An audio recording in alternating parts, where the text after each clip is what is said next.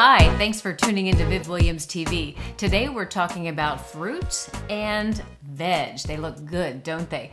Well, the American Heart Association wants us to get 5 or more servings of fruits and vegetables every day because they're good for your heart as well as your overall health.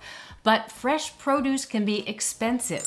So I talked to a Mayo Clinic cardiologist who told me that if you buy flash frozen produce, it's likely cheaper, it lasts longer, and it may be more nutritious than some of the fresh produce you have sitting on your shelf since last week. Fruits and vegetables are part of a heart-healthy diet, but did you know that produce that's flash frozen may be healthier than the fruits and veggies sitting in your fridge? Studies have shown that if you flash freeze certain fruits or certain vegetables, it retains its nutrients better. Cardiologist Dr. Stephen Kopetsky says flash freezing stops produce from degrading.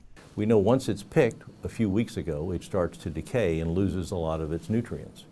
So studies have shown if you can flash freeze something, it will retain its nutrients better because it retains its cellular integrity, so the cells don't get deformed. Flash freezing means produce is picked, blanched, and quickly frozen to avoid ice crystals from forming. Not all produce in the freezer section is flash frozen. There's no USDA requirement now to say this is flash frozen or actually even to define it. So for now, Dr. Kopetsky says to check labels and look up brands online to find produce that's flash frozen. Thanks for watching VivWilliamsTV. Subscribe if you haven't already.